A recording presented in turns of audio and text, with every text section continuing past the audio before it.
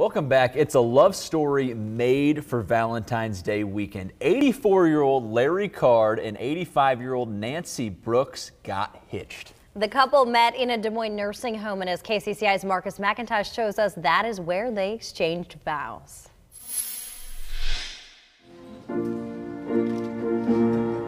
We sat down with Larry Card and Nancy Brooks a few hours before they walked down the aisle. Okay, break it up. This loving couple met 18 months ago here at Valley View Village in Des Moines, the same place they are exchanging their wedding vows. I, Larry, take you, Nancy, to be my wife. to be my wife. He was kind of in the lobby the first day I moved here. And so we kind of got acquainted.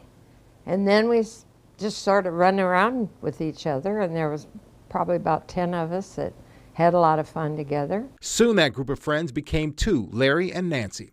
Larry was married 63 years before his wife passed away. Nancy divorced 45 years ago. Neither thought finding love again was in their cards. I didn't think it would be possible. I don't know, I just never did. It just wasn't in my repertoire, I guess. What they have now started as friendship. He's my best friend. And through humor, Now, I didn't know I was going to have to do her laundry and her... but we're... And that's a joke. both began to realize they found something special in each other.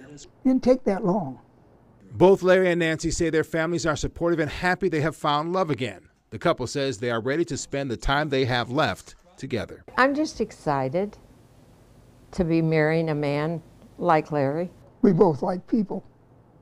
And I think that's why it was easy for both of us to get together. Larry and Nancy are happy to start the next chapter of their lives. In Des Moines, Marcus McIntosh, KCCI 8 News, Iowa's news leader.